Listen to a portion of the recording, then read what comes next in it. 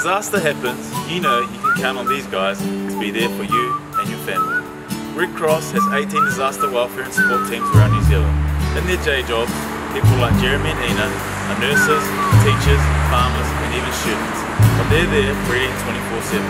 No matter when, where an emergency happens, you know they'll be there to help.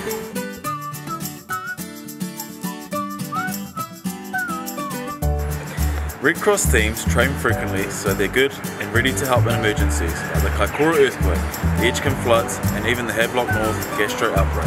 Their training covers everything from ground level rescue to emergency welfare, so they can provide support no matter what the situation. It's not just about the physical support.